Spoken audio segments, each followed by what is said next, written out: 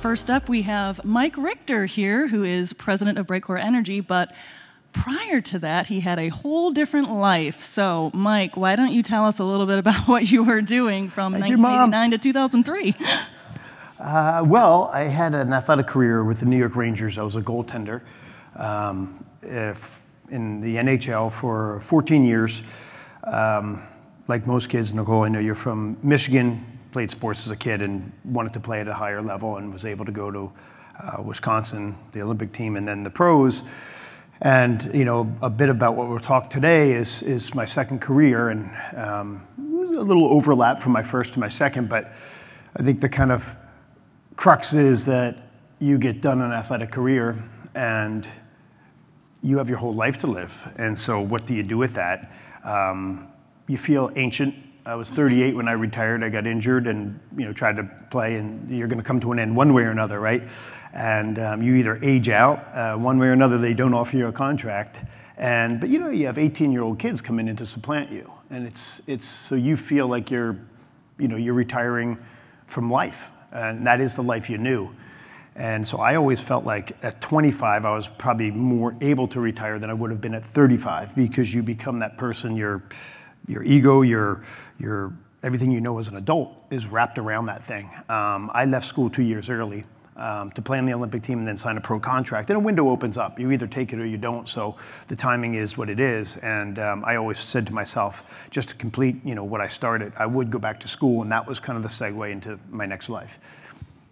So Mike is very humble. He's also a U.S. Hockey Hall of Famer, multi-time, I mean, many awards, been on the Olympic team. So yeah, we have kind of a star here, just so you know.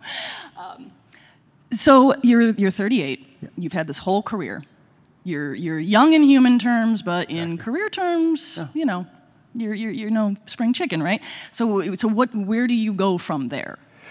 Well, you're exactly right. As I said, you feel old, but school, going back, I went 2 years. I had a young family at the time, so I'm in a very, very different place. It was, you know, as I look back, great timing. I had 3 young boys, well, 2 and 1 on the way, and so it was time to think outside your own, you know, your own self. And I was able to go back to school. I went to Yale on the East Coast. I wanted to go back to Wisconsin, and my advisors were like, Mike, your mom's there, she's old, you're, you know, got young kids. That's where you've been as an adult, stay there.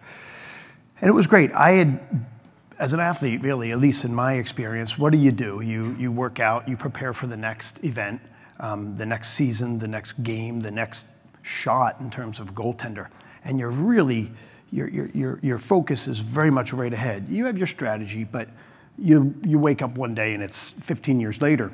And so I had always in the back of my mind said, I'll go back to school and I want to have a career. And I was always interested in the environment, and particularly just all the resource constraints that we have. You can see it in water, you can see it in the food, and certainly in energy, and that intersection where finance is, because it seems to me like maybe ethically the right thing to do is start to be smart about this, but also just as an opportunity. It's a business opportunity. If you can find ways of being more efficient with these resources, there's more people, there's more demand. Yeah, that would be the place to go. So that's one thing I love about that pivot, is playing a sport was great. It's a personal challenge. It's wonderful. But, you know, the world's not better for stopping a hockey puck. And then you can start to do things that matter a little bit more on the outside world.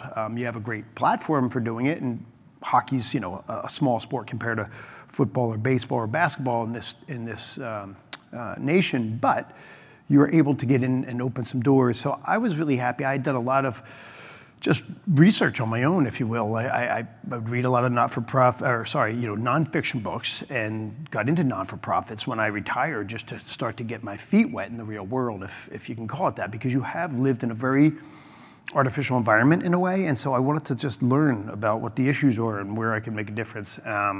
And you know, this isn't all altruistic. I'm trying to start a business, and so that's really where I've been since I graduated at 40 years old. I've been in the, you know, project finance space, and absolutely love it. So Mike also spoke at our HotelSpaces event last night, and I remember you telling a story about people asking you why an athlete would care about these issues, and I loved your answer, so I'm going to make you answer it again. Yeah. I'll see if I can reproduce it. I made it up yesterday.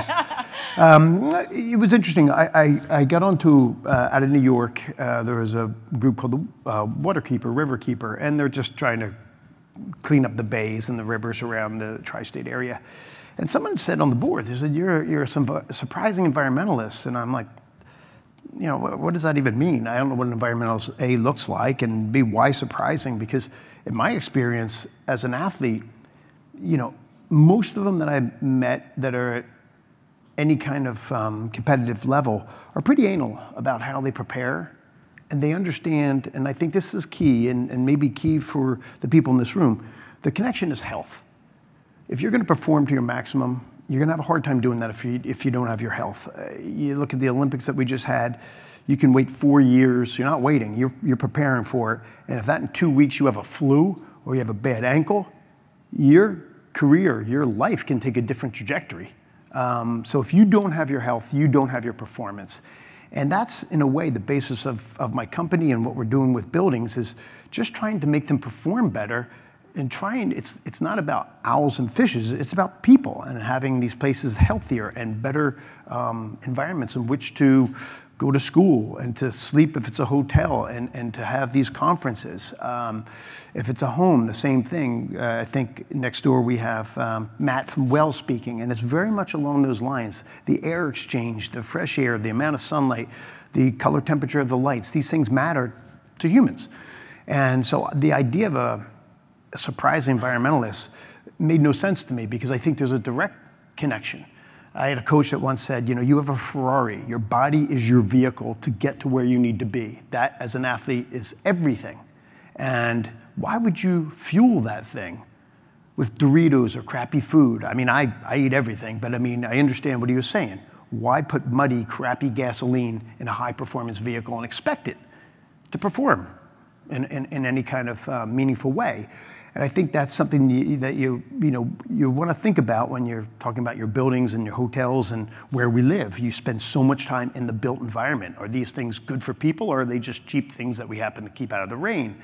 There was a great quote by Phil Knight once, and someone said, why are you marketing the sneakers in this way? He said, if you have a body, you're an athlete. And I would say, we talked about this after the thing, this is not a political statement. It doesn't matter whether you're liberal or conservative or Republican or whatever. Who doesn't want fresh air, clean water, healthy environments for their kids, for themselves to live? So, how you go about it, we can squabble. But it's a legitimate goal for everybody. So to add to Phil Knight's quote, if you have a body, you're an athlete, I'd say if you have a body, you're an environmentalist. You don't want to be sucking in bad air. You don't want to be in an environment, whether it's a built environment or outside, that's not healthy. So I think that's part of what we're doing with this. But in the end, we're very much focused on energy systems and primarily upgrading existing systems. There's a stat, our offices are outside of New York City, and something like 80% of the building stock in New York is going to be there in the next 3 decades. You're not going to take down the Empire State Building and suddenly put up a LEED Platinum building. You're going to retrofit that thing one way or another. Maybe a little bit, maybe a lot, or maybe not at all. But that building is probably going to stay. And it's the guts of those buildings that we need to improve upon. And there's, the kind of thesis is there's off-the-shelf technologies right now. I don't have to invent something. I don't need Elon Musk to come up with something crazy. There's better LED lights. There's solar where it applies. There's battery storage. The cost curve's coming down. We're getting to the point now where we can really upgrade these buildings, the infrastructure of these buildings, kind of behind the scenes, and make it healthier, make it perform better. And what we sell is, health, but we're not a well group. We're selling savings, financial savings. So if, I can take $1 million worth of lights out of the infrastructure here and put in something that requires 50% of the demand, you're saving 50% with the same burn hours. It's pretty straightforward, Some might use the word sustainability to describe the work that you do, but you have some interesting thoughts on that. So how do you define sustainability? Right, we were talking about this yesterday. If I asked everybody in this room, we all know what we're talking about, but it's slightly different definitions. So we talk green, we talk environmental, we talk sustainability, but nobody really knows what the heck that is. Is it truly carbon neutral? Is it just healthy? And I think what we have to move from, and this frustrates me a little bit because I don't think we as a company do a particularly good job at this. The people in the environmental industry, whatever the heck that is, don't either. We should just replace that word with the word better. If you look at Elon Musk, he's a lot of things, but that car is getting traction not because the tailpipe emissions are zero. It's not because he's just a good marketer. That car performs well. And in the past, when you think of conservation and environmentalism, it would be put on a sweater, turn down the thermostat, and say, I'm going to freeze my backside off, but this is better because I'm using less oil in my house. But you're uncomfortable. It's not a good work environment. It's not a good living environment. If you look at the houses nowadays and the building materials, I mean, you guys know this more than me. It's unbelievable what you can do. I had a really interesting just experience. I grew up in Philadelphia. I went to school my senior year in Lake Placid, New York, and I got a little summer house there. And there was a guy I became friends with. He's on the local Nature Conservancy board. He's kind of like a nutty professor. He's a biologist, and he's always tinkering things. And he's building a house on this hillside. And the guys that were constructing this house had done some work on my boathouse. And these were North, New York guys, chewing tobacco, tough dudes, have a beer at the end of the day, don't tell them what to do. They've been in this space for 2-3 decades. They're great people, tough people, and they know what they're doing. And along comes this guy who knows everything and has an architect, a green architect, and wants to build a building in a certain manner that they've never seen. And he wanted to make this building carbon negative, okay? It had solar panels, had geothermal. The damn walls were almost 2 feet thick. But from the outside, when this house was done, it looked like any other house. And these guys, I stopped over, and Larry is the man's name, said, you got to see the construction site. I came over, and these guys are like, this dude is a clown. He's paying us almost twice as much. We've been here. I keep insulating this wall. We got blown in foam. We got the hard panels on the outside. And you could see where the windows were. It was like 18 inches, and it was like, what is he doing? And these guys were kind of ridiculing behind his back. And they're funny guys, but they're like, this is silliness. I came back maybe 2 months later. It was in December. Sleeting out, it's a crappy day. There's no heat in this place yet. These guys are in T-shirts. The windows now have been put in, the whole envelope's in there, and they're like, this place is unbelievable. Look at this. It's 35 degrees outside, and I'm sitting there in a T-shirt. There's no heat. They have the machines, they have their body heat, and you can hear as you're walking the place, it's quiet, it's dry, it's insulated, it's unbelievable. And I've been back since, and what's cool about this house is you don't know you're in this newfangled house. It just looks like a house, and you can get a little bit of sense for the depth of those windowsills. But otherwise, it's just a house that happens to perform unbelievably. There's no hot spots, no cold spots. I live in a house in early 1900s. If I walk by my kitchen, my hair's blowing. Like it's a sieve, it's oil heat, it's a piece of crap. And I love the house, it's beautiful. But the performance is not very good. And when an oil furnace goes on, you smell the oil in your house and all that. That's not particularly healthy. And to kind of juxtapose what I'm living in and what I love to this modern house. I mean, this is off-the-shelf technology. This guy didn't pull this stuff, didn't create it himself. And that's what we're trying to do. We're trying to change just the guts of these things and make them a bit better. This place is not going to be torn down and built up in a LEED platinum necessarily. It would be too expensive. But can you do this in a financially beneficial way that actually hits those sustainability goals, the health goals, and the financial opportunity that is there? And I wanted to tell that story just because back to that idea of it's not sustainable, it's better. That's kind of the point I'm trying to make. It's a great way of putting it. So you say that Brightcore Energy, you exist to make buildings perform better. Mm-hmm. What does that mean? Well, I think it comes back a little bit to what we just touched on. If you look at these LED lights, something as simple as that. I had a small company that I started myself. I don't have a huge financial background, and a friend of mine said, look, I've got these two guys. They're doing something similar to you, but they're really good financially. They had worked, the two founders of my company had worked on Wall Street for 15 years. They're structured finance guys. And under Lehman, before that had collapsed, which maybe isn't a good advertisement, but they had a lot of capital, a lot of tax equity and everything else. And they said, get into solar, see what this is about. They got in, Lehman collapsed around them, they kept going. They sold about $300 million worth of commercial industrial solar. And they realized the technology's there, the engineers that can, identify and put these things in and construct these things are there, but the underwriting is not sophisticated, and we can really help there. So they sold that off and started this company, Brightcore. I bought into about 5 years ago and been the president ever since. And the whole idea, is really just to find the financial opportunities. And to be honest, when we started doing this, I met these guys who were quite bright, and I thought, that's so depressing. You're just taking lighting out and replacing with something that's slightly more efficient. But I said, no, that's the foot in the door. There's so much. We start to understand the energy systems then. You know what the rate of kilowatt per hour is. You understand what their entire draw is, what zone they're in, if on their peak demands, and what we can do with that, with time of use pricing and everything else, becomes pretty sophisticated and tough. And so when you talk about better, when you replace that bulb, I mean, we did a school district not far from where our office is, north of the city, and it was probably $1.5 million job. But this, then you throw in the incentives and everything else, which is always wonderful, icing on the cake, but you can't quite chase that. You go where the money is for sure. But we can finance this, and we're saving about $200,000 a year for the school system who has not put a dime into this thing. And that's a very, that's a good advertisement for us. It doesn't always work out like that.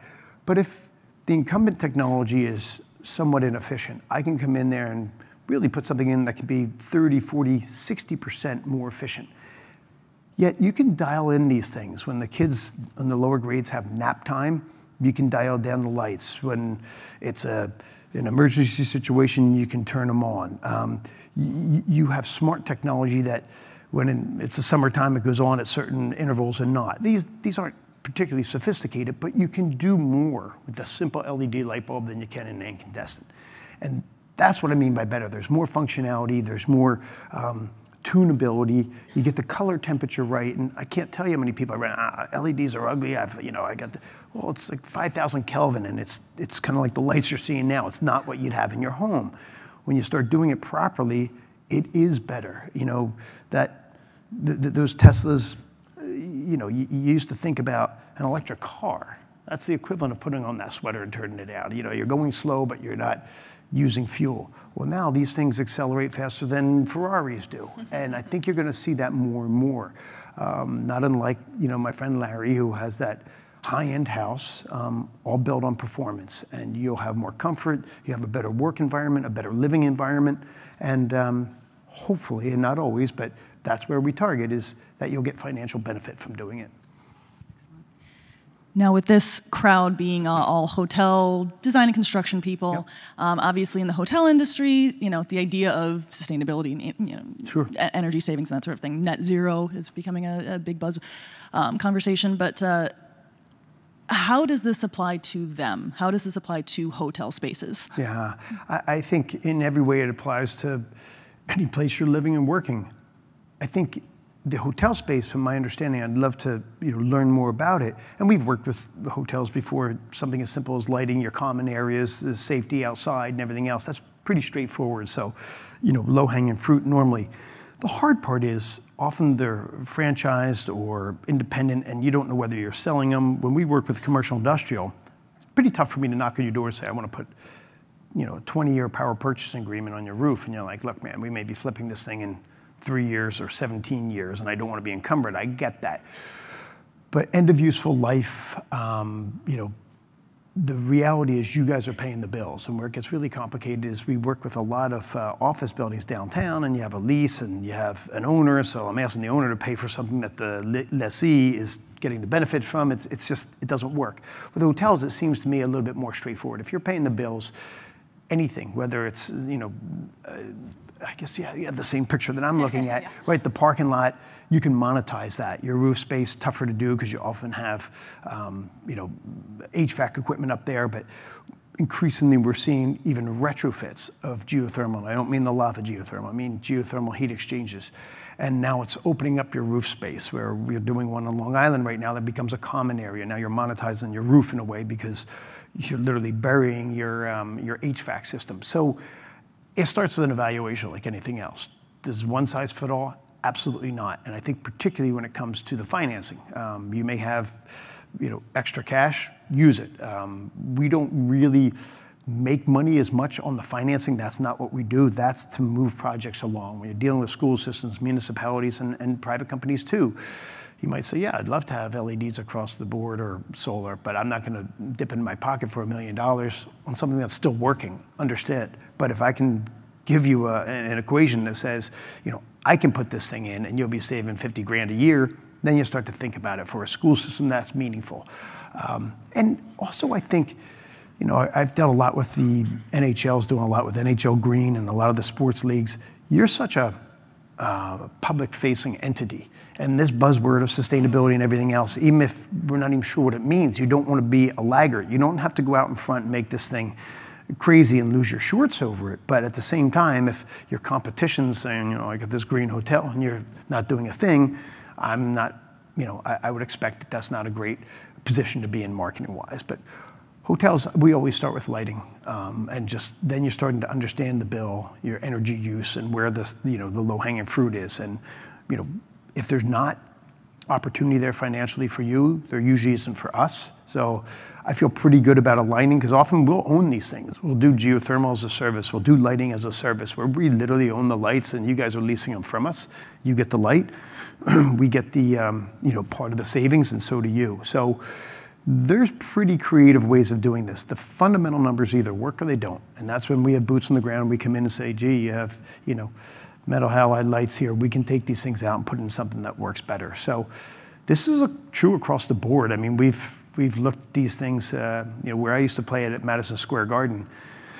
They had really an aesthetic interest in us coming in and putting in some locker room lights, different for the Knicks, different for the Rangers, different for the coaching staff. It was all had to be very controllable and everything else. And they've got great electricians there, but they couldn't quite get the color temperatures right. So we came in and did it. It was a small deal, but it looks good on the website. We did it.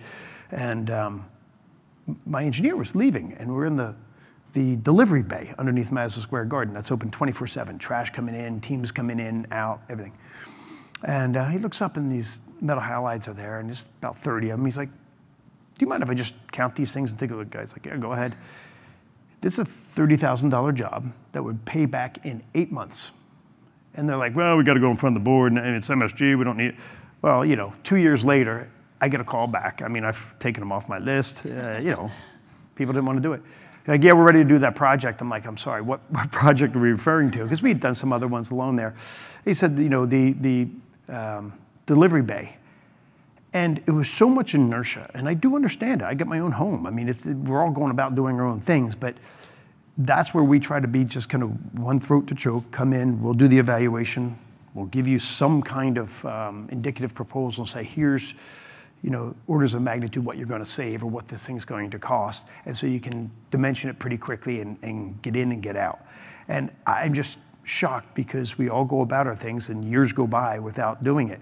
We all just came out of COVID. We had loads of people that had, lined up to do these things, and then they kind of pull back. We're not even allowed on campus, particularly when it comes to schools. But it's happening more and more now, and I think the financial benefits are starting to become, people are orienting themselves in that regard. It's not sustainable. This is just efficiency. Goldman Sachs doesn't put up with much efficiency across their entire, 60,000 employees, their hierarchy. They try to get their money's worth of everything. But it's amazing to me how easily we overlook just the built environment and just go, well, this is what it is. Well, there's better out there, and that's what we're trying to put in.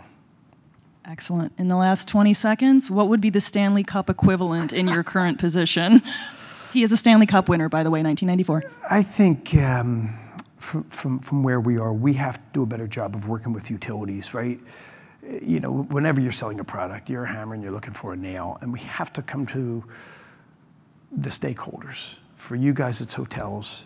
For the utilities, it's what is going to help them and not hurt them, and really make it a win-win-win. And I think that's where we have to do a better job. The technology's out there. It's just how does it apply, and what's the financing to get it right to improve your building. If it doesn't improve your building and doesn't save you cash, you shouldn't be talking to me. But I think that's just something I'd like to see more and more people explore. And until we run out of buildings that need to be retrofitted, I mean, that would be the Stanley Cup right there. Then we'll start worrying about the next technology. But we've got too much stuff on the shelf right now that's not being deployed. Excellent. Thank you so much, Mike. Thanks for having it was me. a pleasure Thanks, having guys. you up here. Thank you.